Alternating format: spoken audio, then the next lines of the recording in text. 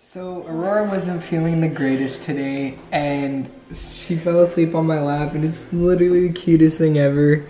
And I feel like with me being home a lot, we've created a stronger bond because like when we're playing and I go to my room because I think she's done, she comes crying and she pulls me back over and wants me to sit, and it's just the cutest. And I'm grateful that I've been able to grow stronger with her. She's just out. You don't ever have to look too far. You don't have to cover up your scars. You're perfect, darling, just the way you are. So before you think to rip yourself apart, open up my heart and you'll find love, love, love, love. Good morning, Keep It Crazy family. Actually, it's good afternoon. I think it's afternoon. Our power went out the other day and I haven't reset the clock on the microwave yet. So anyways, we've been having a little cold go around our house, but Crystal has got it and she is just not feeling good. She's laying in bed and it's lunchtime and she's hungry. She's growing a human. So I am gonna be the sweet husband that I am, and I'm gonna make her some grilled cheese and some tomato soup to make her feel better, because that's her favorite meal when she's not feeling well. So let's get started. So normally I use mayonnaise on bread when I'm making grilled cheese because it gives you a better crust, and yeah, the store didn't have any mayo, so at least when I was there I didn't get it. I actually think I got Miracle Whip instead. I've tried it last time and it burns really a lot more than mayo does, so I'm gonna stick with butter this time. It does work.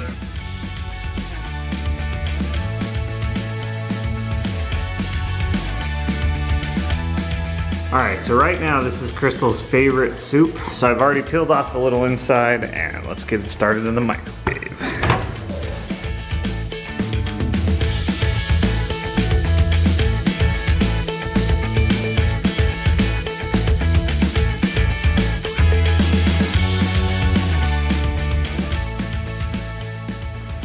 Here you go, Crystal. Thank you. How you feeling? Is there anything else I can get you? A cup of water, please. I will be right back with it. Thank you. What? This is so good. Thank you. Is it good? Yeah, it's really good. It's like perfectly cooked. Aw, You're the best. I love you. I'm gonna go make mine and then I'll come back and we'll have a little picnic. Oh, I love that. Okay. You gonna come eat with me? I am gonna come eat with you. I have my food. So I don't know if Aaron said, I just have a cold. It's not like anything major, but when you're pregnant, you can't really take a lot of different medicine or anything, or I don't like taking any medicine, I guess, so I kind of just like suffer through it. But I'll be okay. The next day or two, I'm sure it'll pass. Several of our kids have already had this in the house, and that's one of the hard things about being in a big family is if one person gets sick, it typically runs the gambit through everybody. And it's like, it's not like one kid gets sick and they all get sick at the same time and we all get over it. It's like one kid gets sick, then 2 or 3 days later, somebody else gets sick, and then 2 or 3 days. So it takes us like a month or two to go through like one common cold. So it's That is why we are miserable. really worried about the virus. We are social distancing as much as we possibly can. We've been in the house We're literally quarantined since like we got back from California. ourselves. Yeah, because we do not want to get this. We only go out for groceries and If we that's need literally groceries. it. Yeah. And we've been to the school twice just to try to get the kids set up at home for school, but So right now, Aurora also has the same cold I do, and then also Brody does too. So all three of us are not feeling good today, but usually when Aurora gets something, I get it, or when I get something, Aurora gets it, because we're always so close to each other and like, I don't know, interact so much. But surprised I haven't gotten But it she yet. has a lot But more I'll probably energy be than I next. have. Don't say that. I don't want you to get sick. You're the cook of the house. I know, right? Well, we're gonna enjoy our lunch and then we're gonna come back and we're gonna talk to you guys about 2 things that we want to talk to you about. So stay What tuned. 2 things? Looks so bad. Okay. You're beautiful. I don't feel beautiful today. My voice. Okay. So what are the 2 things we're gonna talk about? All right, so the first thing I want to talk about is just the struggle, another struggle of having a large family. With everything that's been going on, I think there's a lot of people that are getting upset with other people that are buying a lot of stuff at the grocery store.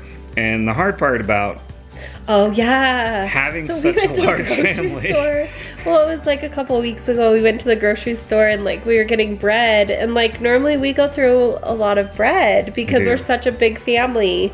And there's a guy kind of watching us, and I was like, is he gonna think like we're at home hoarding all this food? Because people think you hoard food when you have all these grocery carts, but like they don't realize that that's how much we need for our family. So the guy was actually really sweet. He came over to me and he's like, are you buying like for other people? Are you buying for like a church group? Can I help out in any way? Like he actually offered his help instead really of nice. judging. And I was like, that was so nice. And I told him, no, this is just how much we need for our family. And so, But we got a lot of looks at the store. Yeah. If you stop and think about it, so the average family in America, I think, is 4 people or 4.5 people. I don't know how that works. But in any case, we have 11 people living in our household, right? 11? yeah. I have to count it all the time. But so we have 11 people living in our household. So that's literally 3 times the average family in size. And so if your average family goes to the store and fills 1 shopping cart full of groceries, theoretically we have to go and fill 3 grocery carts. And we do, like, And we you guys do, have and seen our it's- grocery hauls. Like, we do 2 to 3 carts every time we go grocery shopping, and that lasts us a week or 2. And for us So to it's even not buy a like little bit we're- extra on top of that, we get even worse looks. So it's really difficult. So when you're at the store and you see somebody buying a lot of stuff, you know, if you can help out, but definitely let's try not to judge each other because we during don't this know, time. and we don't know if they're helping other people out, if they're delivering, you know what I mean, to That's the true. elderly or whoever, and you just don't know. You So I can't talked judge. to a friend up in Washington the other day, and he said currently in Washington, or maybe just in where he lives, everybody's having their groceries delivered. That's nice. Yeah, so there's a group of, I wish we had I don't that. remember what the name of the group was, but basically it's a group of people. There's like 3 or 4 of them in a car. They go, they buy groceries for somebody, and then they deliver it. And I That's guess that's cool. how everybody's getting their groceries because the state is so locked down. So the other thing I wanted to talk to you about, I'm going to insert a picture now. So what do you guys think that is? Well, obviously it's Pop-Tart wrappers. It's a lot of Pop-Tart a wrappers. lot of wrappers. We found it under one of our kids' beds. So, you know what's really difficult is, and it's been the common thread in any foster kit that we've ever gotten, is food and food issues.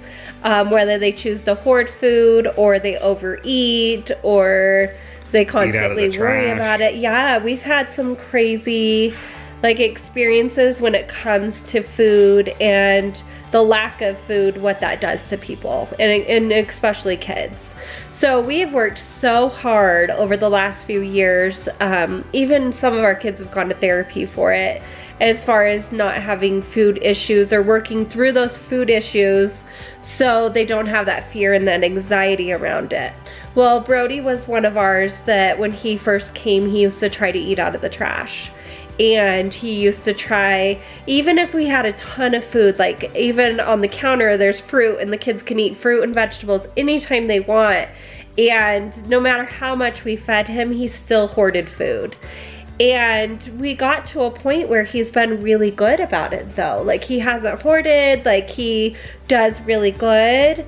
But I really think seeing some videos with empty shelves, hearing us talk about it, he is starting to have that anxiety and that fear come back.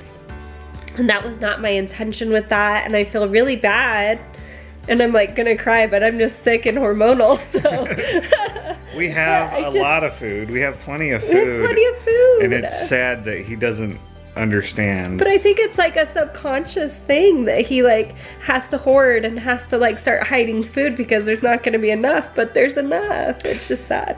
Here's the funny thing, or here's the Okay, I gotta interest. blow my nose. I think the interesting thing to me is how young Brody was when he came to us. Brody was a year and like 3 or 4 months when he first came to us.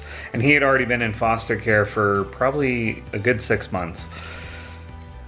and now he still has food troubles. So it goes to show that in that first year, yeah, it was his first year of life, his first few months, that he wasn't given the proper food and what he needed. So we're gonna be handling the whole situation off of camera.